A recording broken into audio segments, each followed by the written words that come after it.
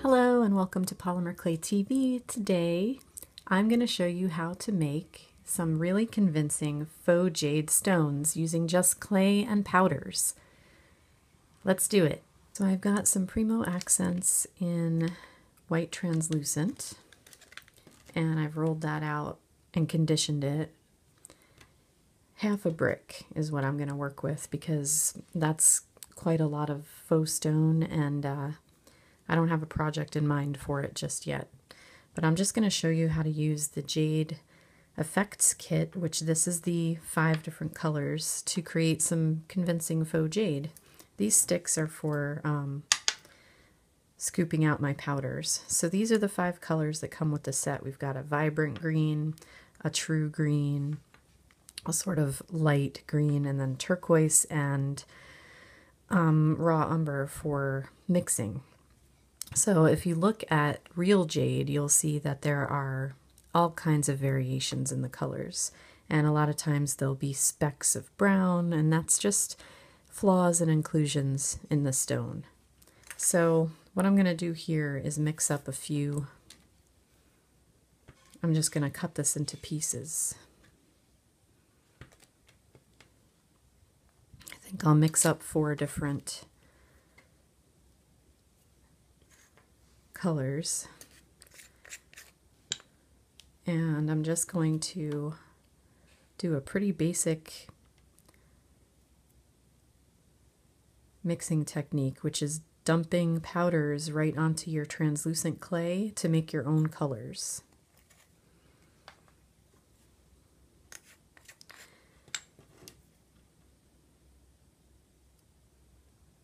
And what you can do with the jade, the idea is to make it look pretty natural. So I'm going to mix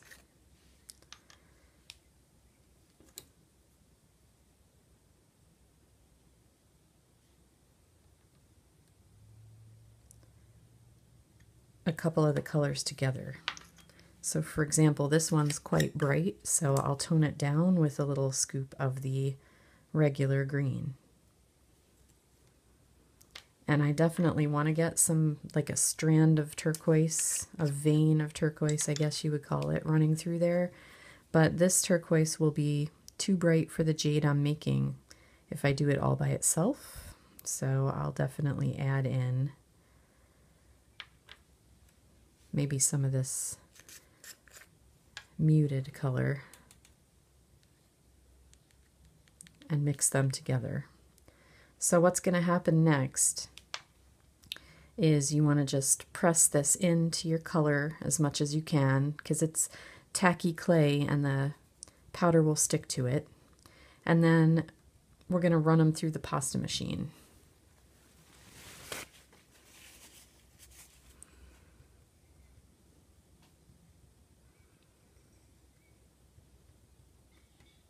And because it's translucent clay,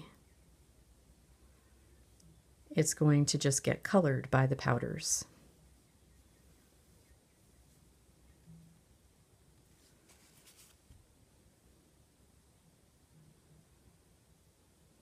So you want to put in as much powder as you can, and it'll saturate the top layer, and then you'll blend it together and come back and pick up the rest, and just keep blending until your clay is whatever color you want it to be. You can come back and add more powder. So for example, see, this one is saturated now, but I can roll it up with the powder in it. I'm going to run it through the pasta machine several times and come back and scoop up more of that powder. So here's a trick for you. As you're mixing it, you're going to see the clay start to sheet. That's because you're adding dry powder to a wet clay. It's not really wet, but you know what I mean. It's uncured and it's raw. And this block of Primo started out nice and soft, and I don't want to lose that softness. So during this mixing process, I'm going to take some of my clear Sculpey liquid bakeable clay, and I'm going to incorporate it in just small amounts so that I don't lose the nice softness of the clay. Because when you add a dry powder to it, you can stiffen it up because you're adding a dry pigment to the polymer clay. Let's talk about how to mix these up, because you can get some really interesting effects depending on how far you incorporate the powder into the clay. So here we have the bright colored green, and I mixed it pretty much all the way in. I did a good job of blending. I used my liquid clay, and I've got a pretty uniform blend of the color. Okay, and same thing for the turquoise. So this is how you can create your own translucent colors of clay using just a little powder. Now, for this one, which is the darker green, it may be harder to see, but what I've done is I've only blended it part of the way. And if you look carefully, you can see that this looks like faux stone just as it is. It's got swirls in it. It's a really cool looking faux stone. So what I did for that is I haven't blended this one all the way yet. I'm going to show you what that looks like. So here it is before I do anything, and I'm just going to fold it in half and run it through the pasta machine a couple times. This is what you can expect the first time you roll it through. It kind of separates into pieces here where the powder's starting to get pressed in, but the clay isn't pressed together. And the second time we have it separating into even more layers. Some of it's starting to get stuck and some of it isn't. So here I'm just going to add my little bit of liquid clay and roll it through a couple more times. So here's where I'm going to stop. I've got little clumps of powder, I've got all kinds of layers going on, and I'm just going to now use my fingers to roll it up the rest of the way. Get the air out and get the layers to incorporate together. So now if you were to form this, this would be a really nice light colored jade. It's got little marks in it, swirls of color. Some parts are darker than others, and you can create different blends and different variations on the jade stone, which if you saw at the beginning of the video, there are very, very many different variations. Now, let's say you wanted to take this turquoise one and add a little bit of more realism to it. So now that we've been blending here, what we could do is kind of tap it into some of these other colors and pick them up.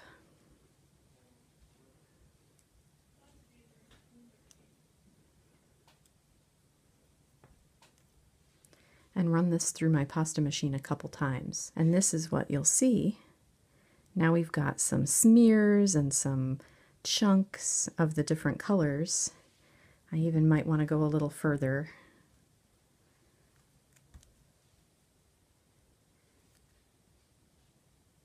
And I'm just going to roll this up the same way I did with the other one, using my hands.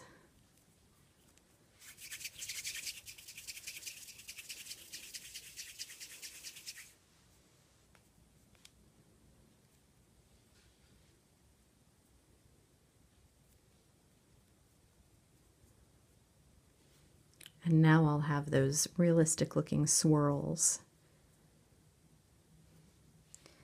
Same with this one. Let's play with this one a little bit.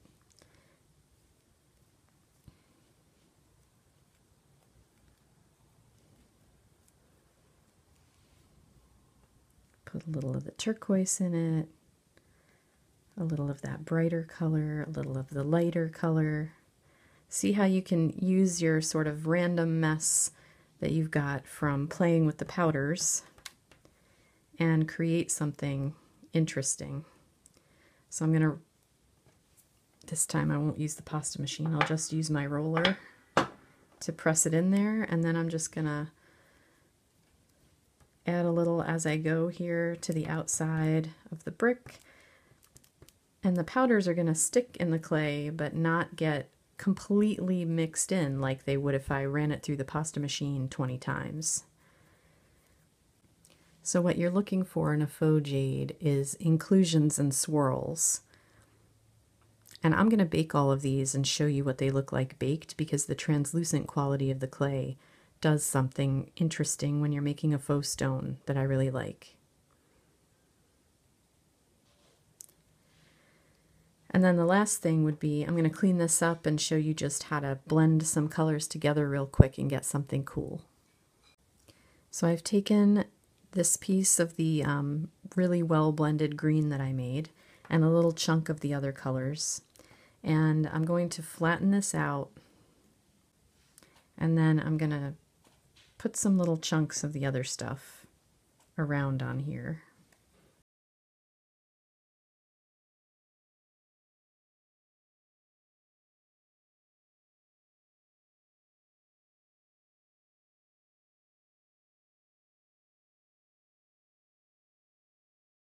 And if you look closely, you can see a sort of marbling and stretching, and there's little pockets of translucency throughout there. And now I'm just going to roll this up using my hands, no more pasta machine, to kind of knead it like dough and swirl it.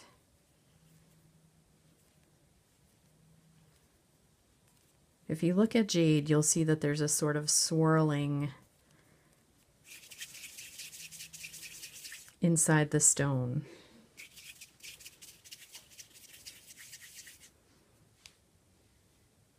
Where you can see the different veins kind of showing. I really like this one right here, so I'm going to emphasize that one.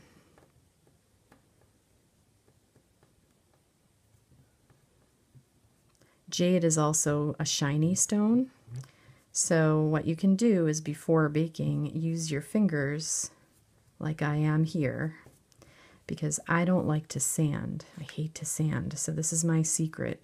I use my fingers to shine it up as much as I can and get my fingerprints out. I'm just sticking my pieces of faux jade onto a tile for this last step, and for this one I'm making a shape. I want to bake them for you so you can see what happens, but when you stick them on the tile it makes it easier to do that preparation for baking, which is the smoothing out of all your fingerprints.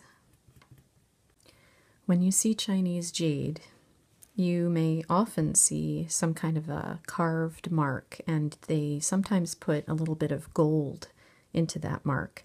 So I'm going to show you how to do that using my dewdrop inks. This is Galaxy Gold and this is Pearlescent Olive, and these are both great colors to do this with.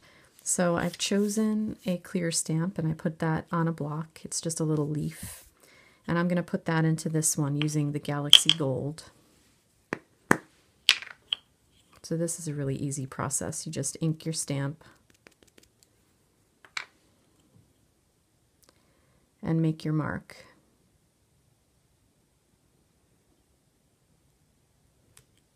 And this is a heat set ink, so it's easy to wipe off the stamp and then it just bakes right into the clay. So it's perfect for this. And then I thought, instead of putting just a mark on this one, I wanted to put a pattern on it like it was carved. So I'm going to use my arabesque stamp that's a Create Along thing that I designed, and I'm going to ink the stamp with, this is the olive color, and I'm just going to press it. I'm going to use my block just to help get even pressure, but I'm going to press it on the other piece of jade there and get this really cool textured impression with the gold olive down in the cracks. So now I'm just going to bake these and show you what you come up with. Here are my pieces of jade out of the oven. They're nice and cool, and you can see that the ink is set. On this one it's quite sparkly. That Galaxy Gold is a really nice, convincing golden color. Now, hopefully you can see the difference between this piece and this piece. This piece has not been buffed, and this piece has. I've also added a tiny bit of a clear sealing wax. This is Waverly wax. I like it because it's pretty simple to use, and basically it's like a thick painty kind of a wax. And I just put a little on there with my finger. And then let it dry. We'll deal with that in a minute. The other thing you can do is you can take a kind of a coarse cloth. This is just a cotton cloth. And you can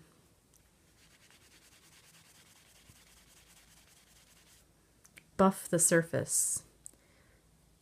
See, this side is buffed and then the rest of it is not. It's that simple to bring up a little bit of a shine. So you can do this with a piece of denim or with a cloth.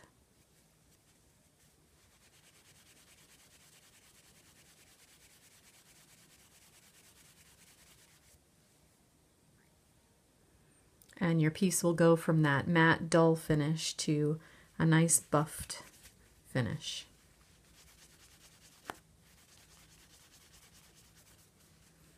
So these are just shop cloths that you can get at your local home improvement store. It's pretty easy to find a box full of them. And see how quickly and simply I went from dull matte to that pretty slight sheen of stone. So you can do that to any of your pieces.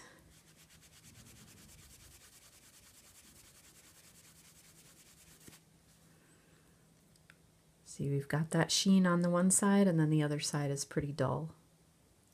Okay, so I'll take some still photos of close-ups so that you can really see what's going on in there. But basically, we've created, since it's translucent, layers of the powder and the clay. You've got swirls of color in there, and it can look really fun.